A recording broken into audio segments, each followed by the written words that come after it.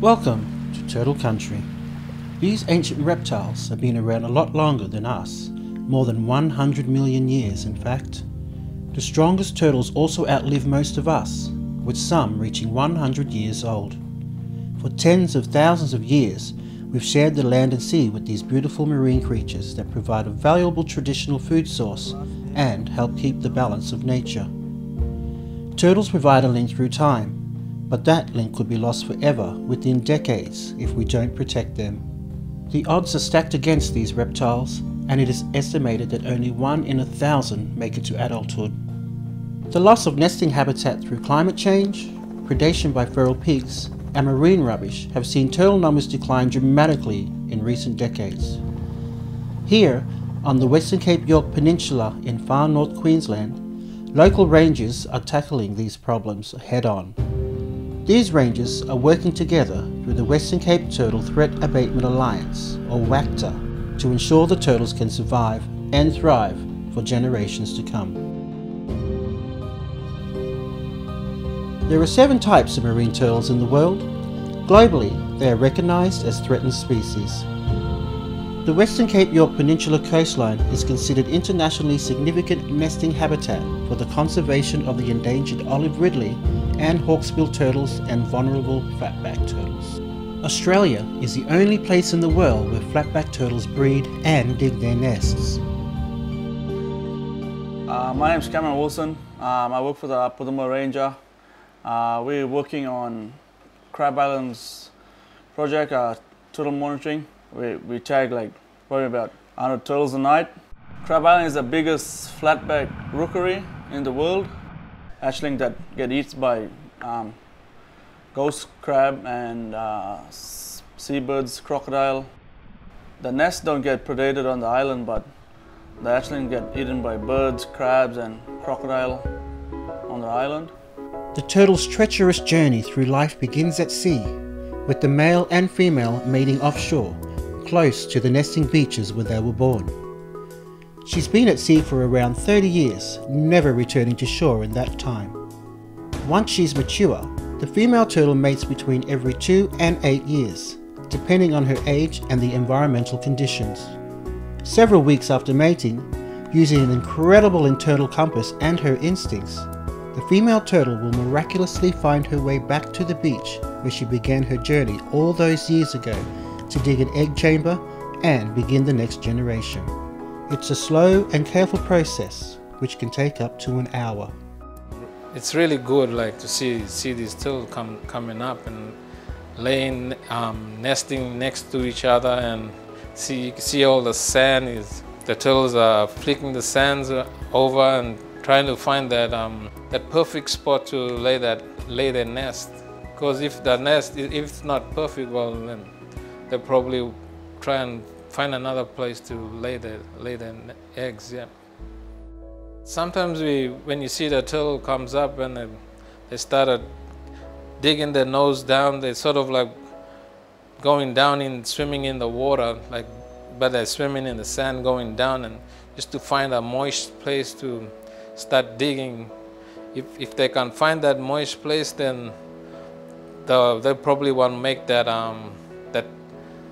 tunnel to lay their eggs. Having found the perfect spot, the magic begins to happen.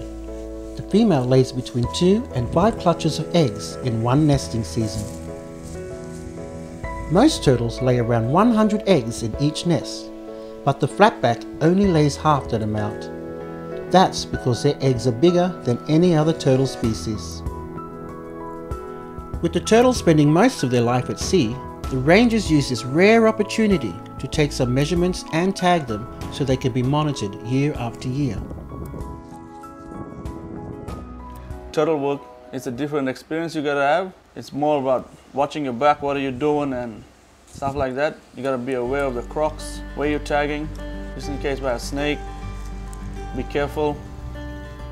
With the hard work done, it's time for the turtles to cover up the new nest and hope for the best. This mum won't wait around to see her babies hatch. They're all on their own. The next 7 weeks are a critical time for the new generation of turtles, and when they're most vulnerable. My name is Fitzroy Lawrence. I'm a Kaunyama Ranger. My job is to monitor the turtles here for Kaunyama, part of Wakta. And so I actually come down here to Topsy and monitor the turtle nest. The nesting starts about May to September. Just come down and monitor the turtle 3 times a week, Monday, Wednesday and Friday. Just make sure the nest is not predated by pigs or guana. The species of turtles on the beaches here, we get the flatback and also the olive ridleys nest on beaches here in Ripa. Usually if we find a nest that's been predated, we'll go along, count all the shells, dig up the nest, see if there's any other shells left in the nest. But unfortunately this morning, found about 112, 115 eggs that's been fully predated by a dingo. Dingoes are only one of the threats to the incubating turtles. I want to come down to the beach, travel on the beach and just check for turtle nests, tracks, see if they laid any eggs. If they do, we just protect them. Got turtle cages put over the nest, protect them from guanas and pigs. They're a bit of a pest at the moment, so all the nice places we have or had are getting destroyed by pigs, digging up all over the area and eating whatever comes in their road. Feral pigs have been a huge problem in this area for a very long time. It took me a while to figure out what was going on. I went up to the beach there at Christmas where the main nesting area is in 2007. And the whole beach had been ploughed from the high water mark to the tree line. It was just absolutely destroyed. There was pigs everywhere, so there was very little nest success at all.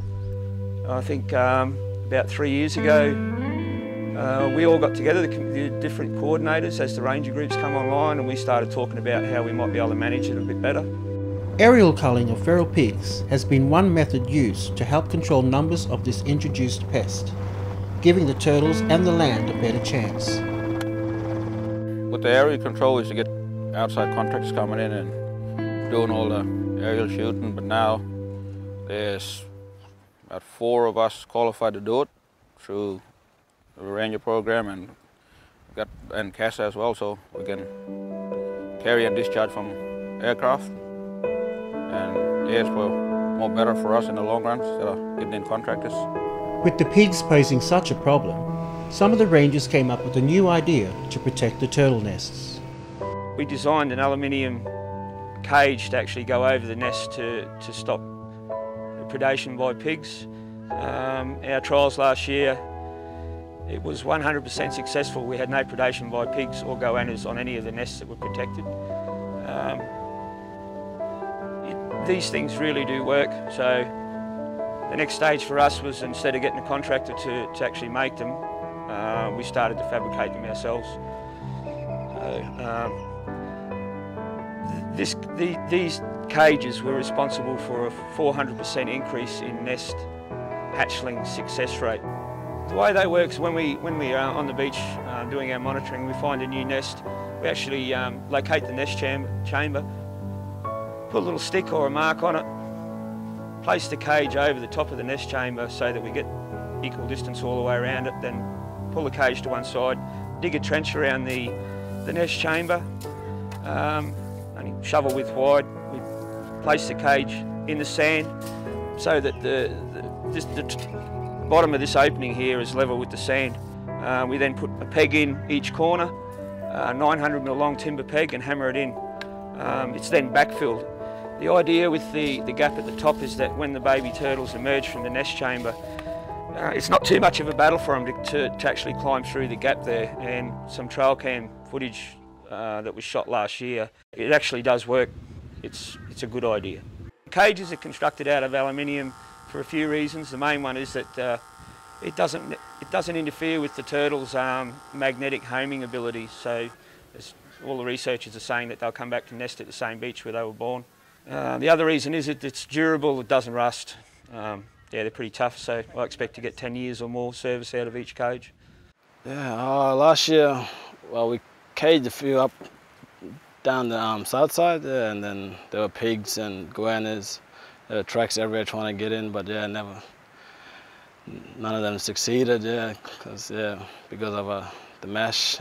Pretty good thing. The cages, yeah, real happy with the cages. Yeah, because big results out of them. Yeah, better than using just a piece of plastic or something. Yeah, just helps with everything. Yeah, like keeping out the pigs, and yeah, we get big results in the end, like with little hatchlings coming out. Yep, and we save a lot of nests. Yeah, and we're seeing a lot of difference with the with all the pig control that we're doing. There's a lot less tracks and a lot less predation. There's been a visible increase, well, in the native wildlife, and also there's a lot less damage to the swamps. More long-necked turtles, more freshwater tucker. Yeah, so it's definitely improved the way the land is now to what it was 10 years ago. When we're flying around doing our culling, you can see that some of the swamps have very little, if any, damage at all, whereas they were totally wrecked 5 years, 6 years ago. So it's definitely benefiting the environment for sure. One of the Earth's oldest living creatures could die off in our lifetime, unless we take responsibility for our actions. Discarded fishing nets, plastic rubbish and boat propellers are the turtle's modern enemies. During 2015 alone, WCTTAA Rangers detected 128 ghost nets along the Western Cape York Peninsula, the majority near Mapoon. With the marine debris, we collect gas bottles that have been washed up, light bulbs, little drinking bottle that is very explosive. Before we touch it, we have to ring, a quarantine first. The rubbish we pick up on the beaches are from other countries, not from locals or around the other Cape communities. They're foreign objects. Our sense of adventure has also led more of us into turtle nesting habitat. Part of the Rangers' work to protect turtles involves education, putting up signs and making visitors aware of their vulnerable neighbours. What other people are doing is making a threat, driving over turtle nest, predating the turtle nest, interfering with turtles on our beaches while they're nesting. The people are interfering with the hatchlings on our beaches as well. Yeah, taking photos, picking them up, just disturbing them and stuff. When people come down to Pennyfather, we would like people just to leave the nest alone, drive around them, leave the turtles alone, leave the hatchlings alone. There's some sacred country there not to be touched, and they're coming in with their four-wheelers and motorbikes and ripping through the place and riding on the beach. We're gonna try and stop that too. They're coming and fishing only.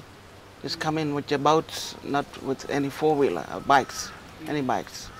There's Camp 1, 2, and 3, and 4, and I just go along and actually talk to them and make sure that they don't, when they drive along the beach, they actually be aware of the pegs actually in there with the nest and that.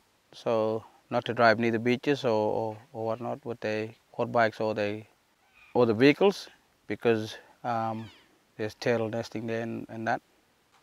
But we have a sign in place too as well to make them aware of nesting turtles down here. Tackling so many threats along a remote 700-kilometre stretch of coastline between the Mitchell River and Pajinka is a big job. Under the Western Cape Turtle Threat Abatement Alliance, ranger groups have joined forces to fight for the survival of these ancient species, building on the work they have been doing for many years in their own communities.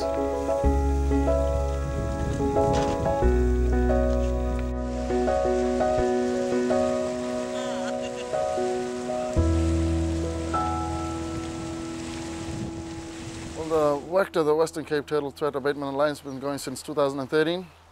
We're in partnership with NRM, Natural Resource Management.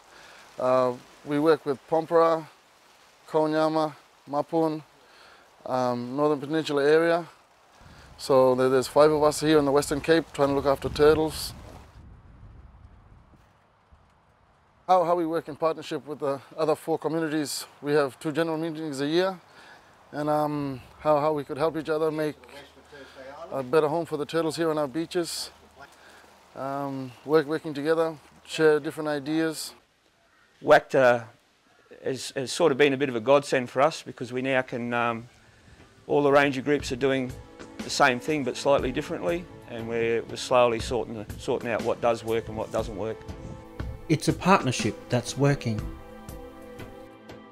All last year we had 45 nests on the beach and not one of them been hit by a pig. We found one nest that a iguana had a go at it, but we got rid of the iguana and no more nests were being degraded by animals around.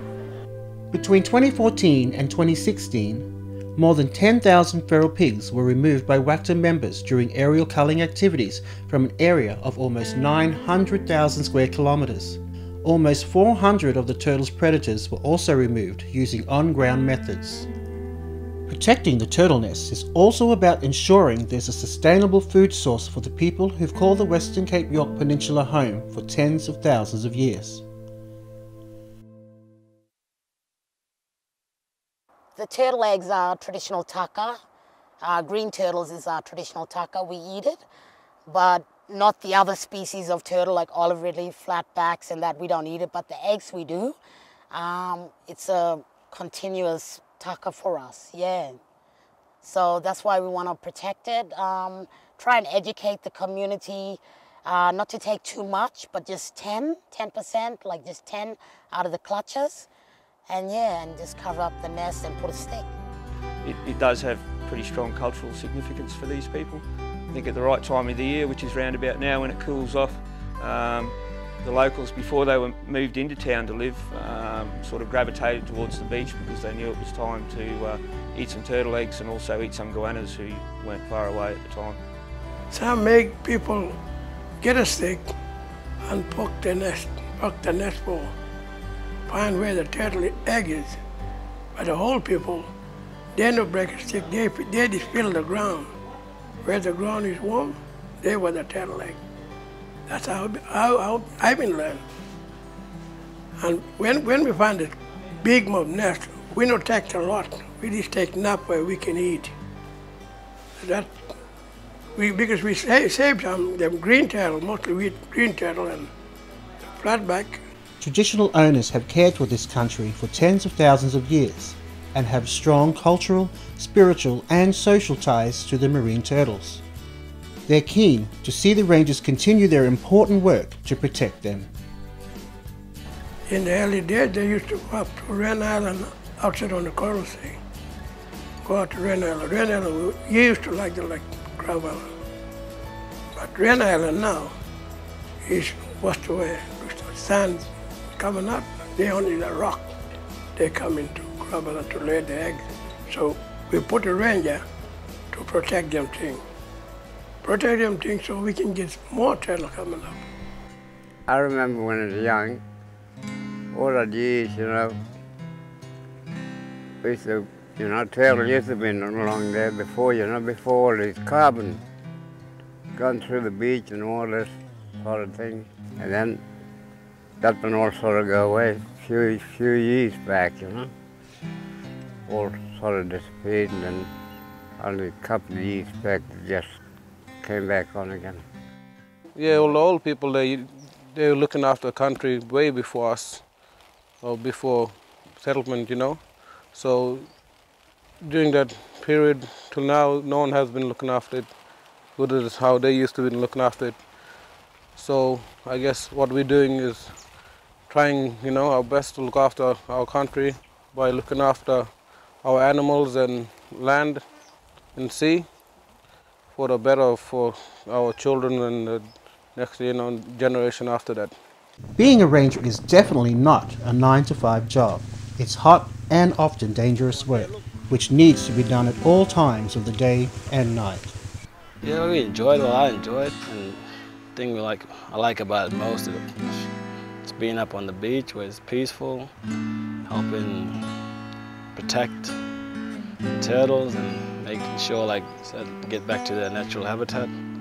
Yeah, it's a good thing to do. I was the first ranger. We started this ranger training program back in '88. My first job probably was down on the beach, looking at most of the dunes, what were arising out of there. Found quite a few significant burial sites unearthing because of the climate change. Some other jobs we do are fencing, feral animal control, looking after cultural sites, and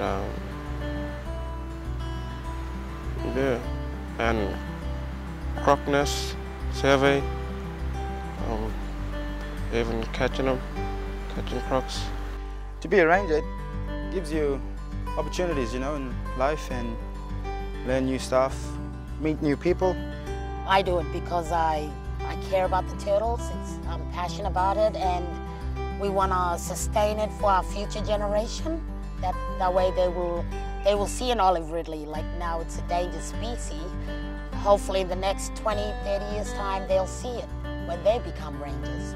Now, the rangers are passing on their skills to the next generation. Before I started this ranger program, I had a ranger program thing in school, so I had some experience during school, and just it was really, really great for me, and yeah, I just loved it so much, being out like on country and just, you know, seeing like a lot of cool things.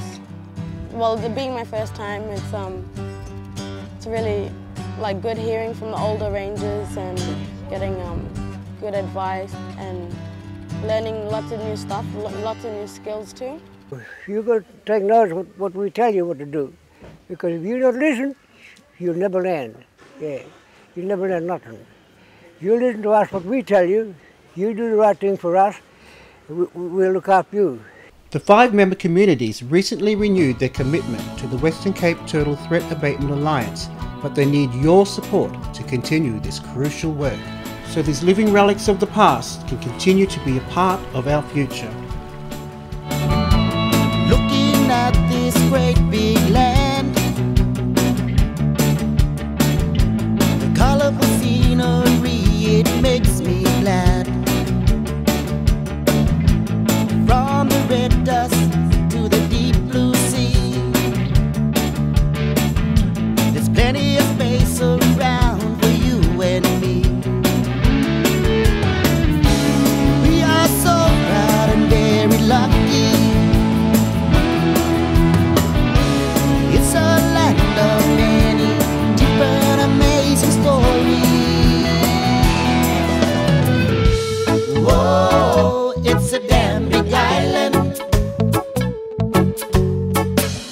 You follow us, follow